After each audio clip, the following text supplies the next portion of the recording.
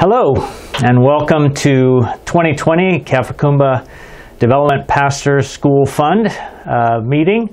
For those of you who are watching from home, we're doing a special video for you so that you can kind of have the next best thing to be in there. So we want to start that out today with a word of prayer, if you would, please. Lord, thank you for the day that you've blessed us with. We thank you for the opportunity to focus on the ministry of the pastors there in Zambia and Congo and other countries around. Lord, we thank you for everyone who's been a part of this fund and continues to be. Pray that you would just speak to each of us the words that you need us to hear tonight, and grant me the words that you would have me say. In Christ's name, amen. So, again, welcome. Most of you have been to one of these before or know something about Pastor's School. A lot of you knew Ken and Lorraine Enright, who started Pastor School a long time ago, and then passed that on to John and Kendra Enright, who continued it on for some time. Some of you don't know that my parents were also missionaries. They were in Kenya, and I grew up, was born and raised there in Kenya, and so feel very much at home in sub-Saharan Africa, where we're living now in Zambia. We do have a couple of Enrights that will be at the dinner. Elinda, my wife, is the youngest of the Enright children, and Eileen, her sister, will also be there, and she's the one that kind of heads up the finances on this side of the ocean for us. So as I was kind of reflecting on how to start this out, I began to think about kind of the good old days when our parents were missionaries thinking about going overseas. And there were a couple of things that would always kind of make them a little cautious about going overseas at a particular time. One of those was, of course, if there was any kind of disease outbreak. Wanted to be cautious about that because you never knew how that could affect you. And the other one was you want to be cautious about going into an African country, especially right around the time of an election, because you just never knew kind of what would happen as a result of that. So I was kind of reflecting on that as I was coming back and thinking, wow, how the tables have turned. Here I am coming back to the U.S. worried about both of those things. So it's a little bit different, but glad to be here and glad to be able to share this with you and to show you a little bit more and tell you a little bit more about Kafakumba Pastor School. I want to first just greet you on behalf of everybody who's out in Zambia. My family is there. I know many of you know Kendra Enright, and she and Ken Vance are there, part of the team as well. And they are both, kind of in that post-losing your spouse, adjusting to life, but also pretty much retired mode. And so, they're doing well, and they send their greetings. And so just wanted to pass that on before we really get started here. I want to give you just a brief update on the pandemic in Zambia. A lot of people are asking the question, how are you guys doing out there? And actually, I think we're doing better there than here in the U.S. There just haven't been the number of cases. Now, we have about 17 million people in Zambia. Our total number of cases so far is just about 17,000, and we've only had about 350 deaths so far from that. So we are doing quite well. But do appreciate your continued prayers, and we will continue praying for you as in regards to that. But we're here to talk about Pastor School, and so wanted to kind of open with a picture of a bunch of our pastors who graduated from Pastor School last year getting ordained, and always love celebrating the end of the journey. But we want to talk about kind of the journey itself as well. I want to give some of you maybe new to this whole idea, what's Pastor School, etc. I want to give you some facts about that. It was started in the Democratic Republic of Congo about 55 years ago by Ken Enright. He was an evangelist, but realized he could not pastor everybody who he won to Christ, and so wanted to grow some more pastors. And so he sat a few pastors on a log in the jungles of Congo and thus started Kafakumba Pastor School. And here we are about 55 years down the road from that. We do now have two campuses, one in Zambia, where the Enrights relocated in about the year 1999 after some civil unrest in Congo. And so we have a campus there in Zambia, and then we still have the campus back in Congo that was started by them. Each campus has one session a year, one session of pastor school, and it runs from 4 to 6 weeks, depending on what we're able to do. In Zambia, that session goes from about March to May, somewhere in there. Usually we move it back and forth depending on when Easter falls. And then in Congo, we usually have it around August because we do it at a college campus there, and that's when the college is on break, so we get to use their facilities. Each pastor goes for about 8 years, and they keep coming back for those 8 years. And so they spend 2 years as a freshman, 2 years as a sophomore, etc., and until they finally graduate. And when they do graduate from Kafakumba Pastor School, they are ordained in the United Methodist Church as an ordained elder. They start off being ordained as a deacon as they go in. Most of them serve a church while they're going to pastor school, and then at the end of it, they're ordained as an elder. So the pastors in Zambia often come from the countries of Zambia and Tanzania, and more recently Namibia. That's kind of our newest addition, and we're excited about adding another country to our list of countries that people are coming from. The pastors in Congo come from Congo. We have enough pastors there to fully fill that session of pastor school, but the ones in Zambia come from about 3 different places. Attendance this last year was around 80 in Zambia, around 90 in Congo. And those are just pastors. Now, once you reach junior or senior in pastor school, you can bring your spouse and also some of your children, some of the younger children. And so the actual number of people at the sessions is more than that, but this is the number of pastors that are there. So I want to introduce you to a couple of pastors. One is one that you may be familiar with. Some of you may know Pastor Kilembo, Pastor Robert Kilembo. His daughter Naomi will be at the dinner, and I think Vipata as well, his son. They are both have been going to Purdue University, and so we're really happy to have them at the dinner as well. Pastor Kilembo is the director of Kafakumba Training Center. He was kind of handpicked by John Enright to oversee that. You know, it's hard to find good help. You know, good help's hard to find, they say, but Pastor Kilembo has been a wonderful help and a wonderful person and a great leader in so many different ways. And so we're just excited to continue to have him serve at pastor school. He is the pastor school coordinator and overseer while we hold the session there at Kafakumba, and he does a great job of just running that, and he's also a good personal friend as well. So please be praying for him as he oversees so much of this, and he also is the one who often will go to Congo for the Congo pastor school session and make sure that everything's running smoothly there as well. So he's got his plate full. Pray for Pastor Kilembo. Another pastor that I want to introduce you to is Pastor Isaac Muke. He is a graduate of Kafakumba Pastor School. He's a translator. He often translates for me in my teaching because my Swahili and my Bemba are not as good as they should be. And so he translates, he does video editing. He also is a printer. And he has actually put together a video of some of our pastors. I would love to have been able to bring some of our pastors from pastor school with me to come and speak to you and kind of show you firsthand what Kafakumba Pastor School is doing. But the next best thing, I guess, is a video which he's put together by some of those pastors, just kind of letting us know a little bit about them. And so I want to show that to you now, and just so that you can see some of the direct results of Kafakumba Pastor School.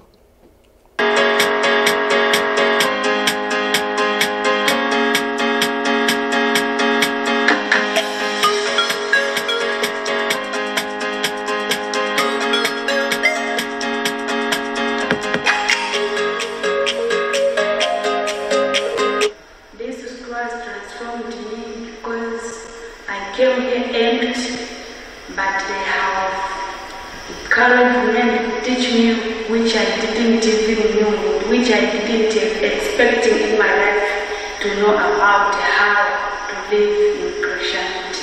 Yes, because I would go and tell them whatever they have taught me here.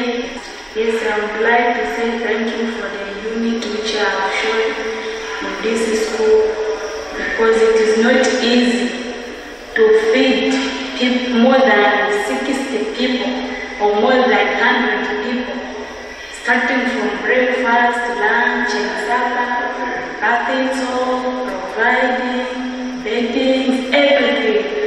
I would like to say thank you and may God bless them. May they continue to the same spirit. I'm coming from a church called Miracle Life Church. We have members about 132 or so. Sure. Being at this school, this is my 5th year. It has really transformed my life. And even the church where I'm coming from, the teachings have been so good. And the church has been helped so much. And the community, looking at the things that we did not know, we have been equipped, and I think they are good teachings. We are grateful for this school. Yeah, my message is surely may God increase them, may God bless them. You have been so wonderful to us. You have equipped a lot of people. It is a challenge here in Africa to be at a school like this one because of resources, but everything has been provided for us: accommodation, food, transport money, and may God just bless them. May you be blessed. We are grateful that indeed you have been taking care of us as a community, as a school. We are so happy, we appreciate you. May God continue blessing you. My name is Mr. Felix Mbuya. I just want to appreciate all the donors that have been so faithful, sponsoring us at Kafakumba Training Center, where we'll be trained as pastors so that we can take the gospel in an organized way, because when you are learned, at least you can offer the gospel well to the people out there. And we appreciate that we have not paid anything. You have been so faithful, providing meals, transportation, and everything, all the necessary things that we need for our trainings. And My name is Neodiana Magano. I'm in Namibia. I'm from Namibia. I'm a pastor. Actually, about the school, my life is changing because of Kafakumba schools. But the more they support this school, is the more many pastors can come and get. My name is Sereno Paulus Simantu. After I finished my first year class, it's really indeed, as Namibian, we went and influenced others to transform the life of people. We really feel proud as Namibian, as we came for certain times, because of Kafakumba, the message and the study that we get from Kafakumba, it really made other pastors to feel and come to Kafakumba also to participate in this program to become pastors and help other fellow Namibians. We got lectures who were teaching us the things which we never knew before, and also I appreciate for their powerful message which we have been taught here. And also we are getting food for free, everything, soup for free, everything. We are not even paying any single bill. If there's any changes, because when I was, even though I was a believer, but there's something which was troubling me in my life. But from there, there's some ways which I was following which wasn't good. But from there, when I came here to Kafakumba school, I got that my life has been changed. When I go back to Namibia, I will give that message that I have changed and now I'm gonna live. Waridi katika kazi yangu ya mchungaji. Kwa kweli nimshukuru Mungu kwa kufika mahali hapa. Shule hii imetuelimisha sana, si kwamba inatuelimisha kwa sababu ya kwa sababu ya masomo ya kipastori, lakini inatuelimisha pia hata kimwili. Kwa hiyo nishukuru sana hapa, hatupungukiwi kitu chochote tunapokuwa kwenye masomo, napata masomo muda wote, na ni masomo mazuri, yanatusaidia sana. Niseme kwa ujumla, yamenisaidia mimi sana katika kazi yangu ya kichungaji na pia EAC, bila kusahau masomo ya discipline yamekuwa yakinisaidia sana katika kazi yangu ya EAC. So I hope that despite the subtitles and some of the other challenges that you really got the message of that video, which was totally just to say thank you to Kafakumba Development Project Fund and other people who support Kafakumba Pastor School. These folks don't have anywhere else to go. This is the one and only option they have, and you make it very easy by providing the resources we need to feed them, to house them, to get their transport, to get them there. And so I wanted you to hear it in their words and from their mouths. A very special thank you for all you do for Pastor School. So as we kind of think about what's going on in the church in sub-Saharan Africa, you know, a lot of you probably hear that the church is growing by leaps and bounds, and on one level that's very true. The church is expanding rapidly and widely. But I would say the big challenge of the African church now is that it's a mile wide and an inch deep. Maybe you've heard that expression before, which is to say that the church is very broad. It encompasses a lot of people, but the whole aspect of discipleship is still so seriously lacking, and that's really what we want to focus on in Pastor School, is to train pastors, to make disciples of pastors who can then take what they've learned and how they've been transformed and transform others. Zambia considers itself a Christian nation, but again, once again, while you can say that just about everybody in Zambia is Christian by name, it's that discipleship and that growth and that transformation that really needs to happen, and that's the focus of Pastor School that we really want to focus on in training pastors. So this is one of our newer classrooms that just got remodeled, and it's so much better, the atmosphere for them to learn in, than we had before. We're training pastors really with a desire that they take what they've learned and how they've been transformed, they take it home to their own churches, villages, whether they're churches in the town or city or village, that they help the people in their church transform as well. We're not a seminary. We don't teach Greek and Hebrew. In most of their villages, that's an unnecessary skill. What we're trying to do is teach spiritual formation and practical ministry skills. And that's our desire with Pastor School, and that's what you all enable us to help them do. Really, we're there to teach them. You know, when the lawyer asked Jesus what it was all about, Jesus summarized it all with love. Love of God, love of other humans. And so what we're trying to do actually through Pastor School is to create loving pastors who then in turn go back to their churches and create people who live by love. That's our goal, that's our hope, and that's our desire. So some of you have maybe heard of Kafakumba Pastor School, but maybe not many of you have heard of Kafakumba Transformational Outreach. And I would say this is kind of like the big umbrella under which we have many different ministries. We have the Pastor School. Those of you at the dinner will hear Chris Fred talk about the GOAT Project. We have several businesses. I know many of you know about the Honey Project. We have a clinic that we're working on. We have a retirement home that we're building with the hope of being able to resource some jobs there in Zambia. So all these kind of fall under this big umbrella of Kafakumba Transformational Outreach. Those of you who knew John knew that he carried on the work of his parents, Ken and Lorraine Enright, continuing Pastor School. John's life work was kind of on the 7 principles of the kingdom of God. And I want to just focus for a minute or two on one of those. John and I started writing that book together about how he came to this model of transformation prior to his death, and I'm still working on trying to get that finished, so would appreciate prayer that I'd be able to finish that up and get that out. But one of the principles that John talked about was motivation by love. Motivation by love. And of course, I just mentioned that that's really what we're all about.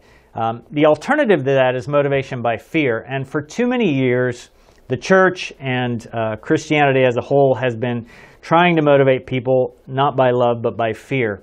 And we're trying to kind of overcome some of those wrong ways that we've taken in the past. Fear is very deeply rooted in African culture, and I guess more recently a lot more in American culture as well, as you guys have struggled with a lot of things here in the past year.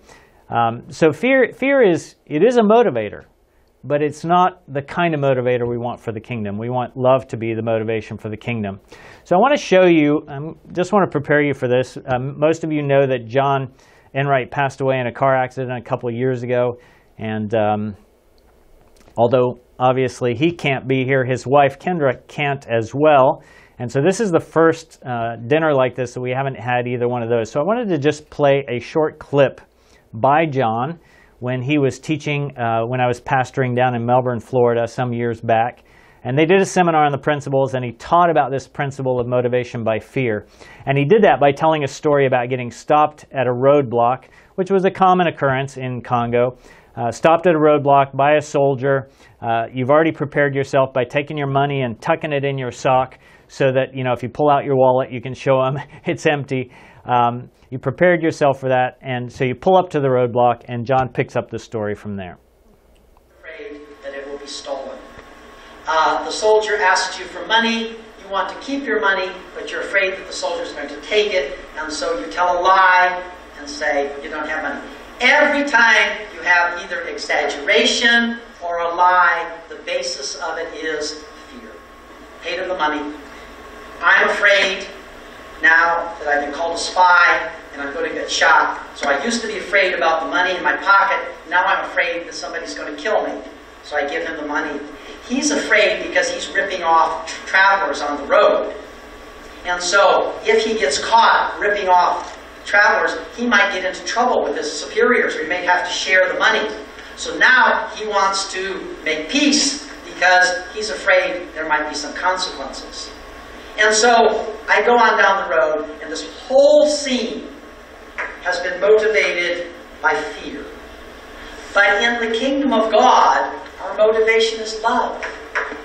The only acceptable motivation is agape love. Now, this is not love that you have for your wife or your child or your someone that you care very deeply for. To love your enemies is an oxymoron in English. Because when you say enemy, it means you don't love them. This is stupid. How do you love your enemy? But you see, the Greek word agape is not talking about that kind of love. It is talking about wanting the best for them. Wanting the best for the people who actually hate you. Obviously, to love your enemy as you love your child is impossible. But to want the best for your enemy, that is possible. So John gives us an idea of what we're talking about when we talk about love. It's not a warm, fuzzy feeling. We can't feel that towards our enemy. But we're talking about being primarily concerned with their well-being, caring about them. And so we're trying to teach these concepts in pastor school and try to hopefully help them not only to hear them and learn them in their head, but to be transformed by them in their heart. So Sister Joan Chittister, an author and theologian and speaker, talks of one thing that has been present for her as she's traveled around to the different places where she teaches. And she says, everywhere there are people who, despite finding themselves mired in periods of national disruption or personal marginalization, refuse to give up the thought of a better future or give in to the allurements of a deteriorating present. They never lose hope that the values they learned in the best of times, or the courage it takes to reclaim their world from the worst of times, are worth the commitment of their lives. So what we're talking about here is not just something that's good for Zambia. We're talking about something that's good for America too. This has been a rough year, to say the least, 2020, and a lot of challenges. But hopefully, some of us who are here or watching this video are the kinds of people who are the kind of people that Joan's talking about here in her quote. People who just don't let the present overcome the good lessons we've learned. She goes on to say that steadfast unyielding, courageous commitment sustains and makes God's word, which really summarizing God's word in one word is love, that makes love the center of everything the faithful do in the midst of the storm of change that engulfs us as we go. And we have had storms this year, both in Zambia, obviously worldwide with the pandemic, some of the challenges the United States has had this year, a lot of storms. But if we can allow that steadfast, unyielding, courageous commitment to keep us loving, that's what it's all about. And that's what pastor school is about, is teaching and training pastors to be able to have that deep character, that no matter what happens, what comes in their setting, in their village, in their national life, in the country where they are, that they're that kind of person. This is a picture of Lorraine Enright. She had a wonderful ministry there to the children. And I just thought it was a great picture to put this other quotation by Joan up there. She said, "Our task is to be obedient all our lives to the will of God, which is love for the world. And therein lies the difference between being good for nothing and good for something, between religion for show and religion for real." As I said a little bit earlier, Sub-Saharan Africa is very religious. It's very Christian. But to be honest, and I say this sadly, also realizing, though, that it's probably true in North America as well, that much religion is for show. It's not religion for real. And what we're hoping to do through Kafakumba Pastor School is to train pastors who have that deep-rooted sense of spirituality, relationship with the living God, that they can take back to their villages and not just have it about religion for show. That they might really show the people by their lives the love that God has planted in them so that they can share that with them. And love, we believe, is what will transform. And as they love the people in their villages and their churches, we believe that love will make those people loving people as well. So I close with one more quote by Joan. "The quality of life we create around us as followers of Jesus is meant to seed new life and new hope." The quality of life we create around us as followers of Jesus is meant to seed new life and new hope. Our desire with Kafakumba Pastor School is to seed new life and new hope in the lives of pastors who then hopefully will multiply that new life and new hope in the villages and in the people in their churches. To help shape pastors to go on to help shape others, their fellow Africans, to be the kind of person that Joan is talking about. People who make God's love the center of everything they do. People who are good for something.